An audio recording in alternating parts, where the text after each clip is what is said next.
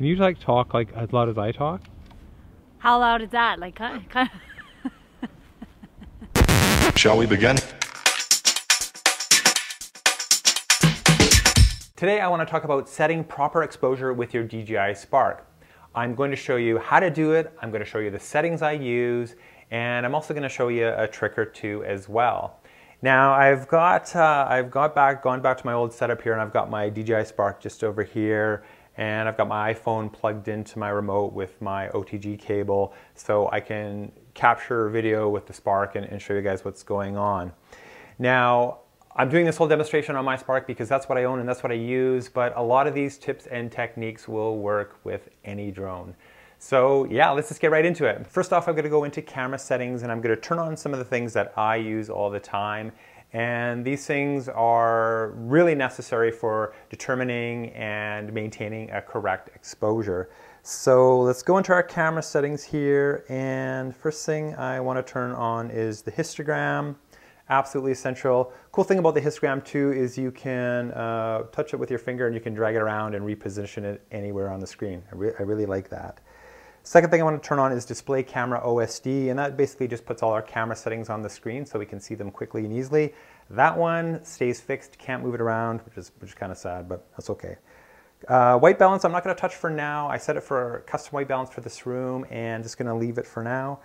And the last thing that I turn on are the basic grid lines, which can aid in composition. Next, I'm going to show you how I have my custom function button set on my remote to quickly bring up the camera settings that I need and use all the time.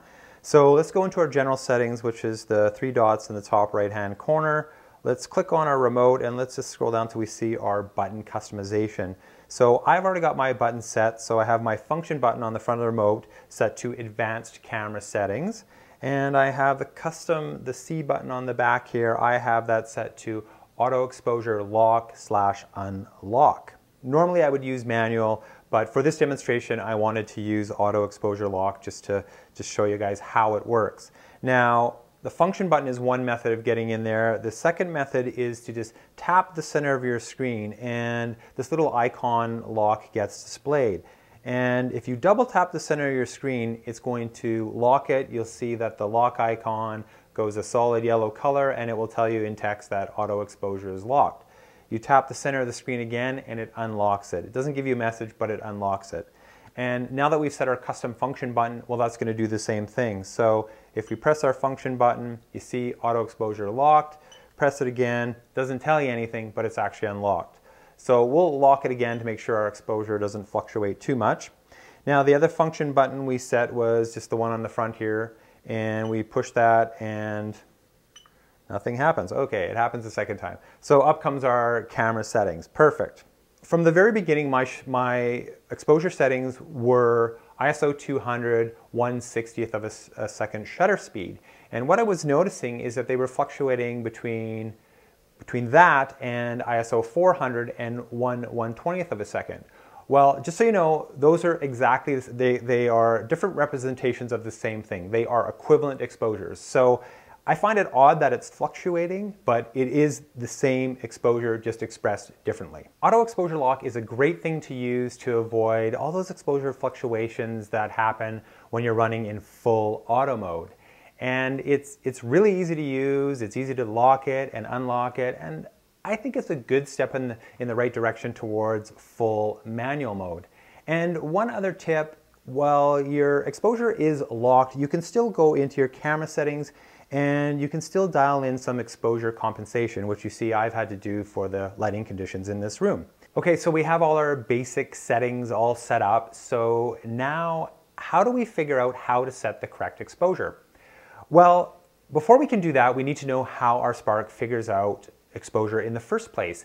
And I did a video called Why You Should Avoid Auto Exposure, and I'll put a link in the description below. And I think a lot of those ideas are worth repeating here. Now, this is a pretty big topic, so I'm really going to simplify it and just give you guys the important bits. The first thing you need to know is that the Spark and any other modern digital camera for that matter, their metering systems work exactly the same way. So they don't measure incidental light, the light falling directly on the scene. They don't measure that, they measure the reflected light. And your camera is determining the correct exposure based on the average brightness values reflected back to the sensor. This is where the histogram comes in, and we all remember our histograms, right? So histogram is basically just a graphical representation of the distribution of tonal values in our image. On the left side we have, like all the way on the left side are the pure black values. In the middle it's all the midtones, gray values. And on the right hand side, far right hand side, is pure white.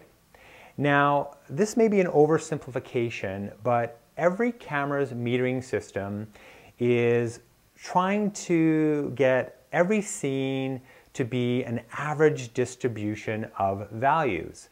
Not too bright, not too dark, just somewhere nice and safe in the middle. And this can be easily demonstrated. I have 3 colored cards, a white one, a black one, and a green one, which is pretty much representative of middle tone values.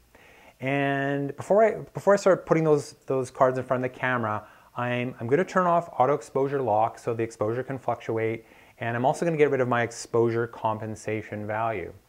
Now watch as I put each card in front of the camera to fill the frame. Pay particular attention to how the exposure is changing and how the shape of the histogram is changing. And note how the camera's metering system is trying to get each one of these scenes to be an average exposure or middle gray.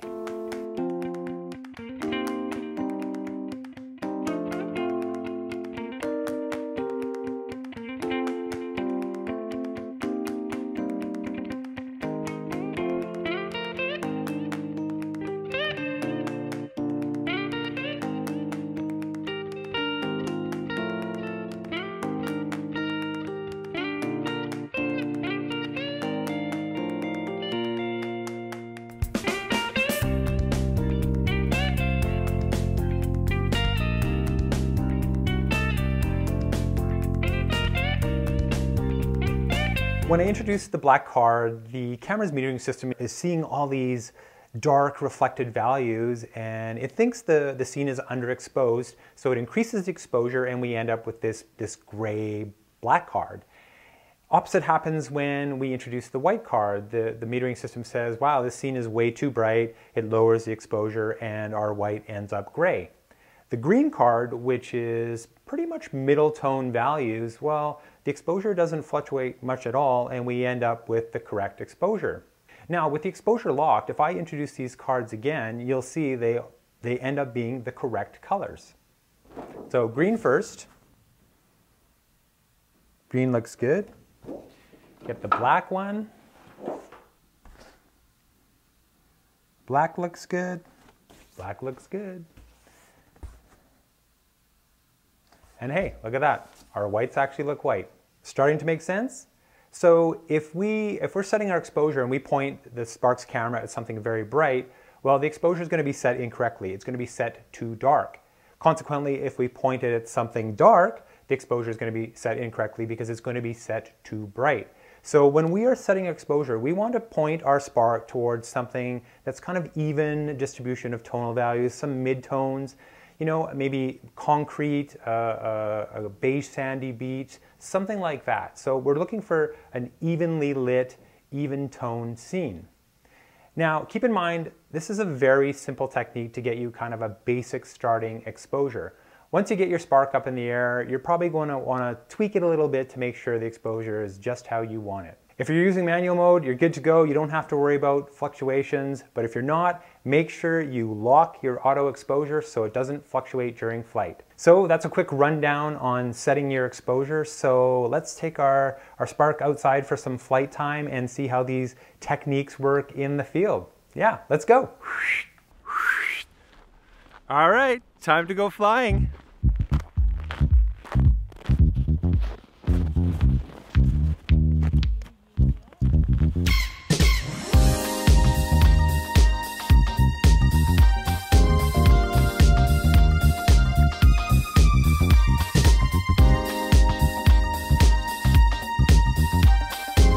Well, we're pretty much ready to go. We've got everything connected. We're ready to take off and start flying. So next thing you want to do is set our exposure. So as I explained earlier in the video, when you're setting your exposure, you just want to aim your camera at kind of a neutral toned scene. We don't want to point at anything that's too bright. We don't want to point at anything that's too dark, or the camera's metering system is going to pick an incorrect exposure. So I think that looks pretty good at an ISO of 100 and a shutter speed of 1/2500th of a second. So really the thing to remember here is that is just a starting exposure. We're just trying to get a base exposure, and we can work with that, and we can dial that in a bit more once we're in the air. So let's use that as our base exposure, and let's get going. So if you're going to be on auto, all you want to do is wait till it sets that exposure for you, and then we set our custom function button, we press that, we get the auto exposure locked, and we're good to go. Time to start flying. And if you're going to be flying in manual mode, you just take those settings that the metering system has figured out for you, and you just plug them in as your starter settings for manual mode. Easy peasy, right?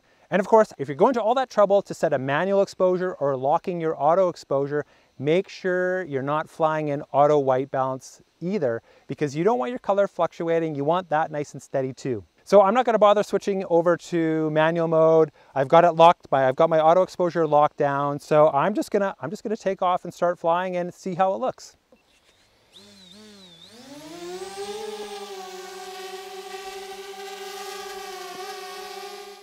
I seem to be getting a lot of compass errors today. I don't know what's going on. I'm not going to worry about it because the Spark's not very far away from me.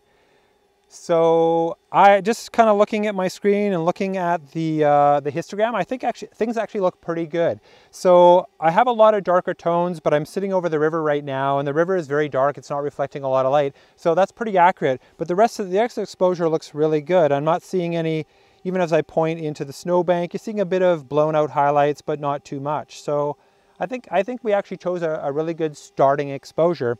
And as I mentioned, when you're in auto exposure lock, or even if you're in manual mode, you can still go into your camera settings and you can tweak that exposure on the fly, you know, up and down a little bit. Really easy to do. So we're going to zoom around a little bit, capture some video, and see how it looks.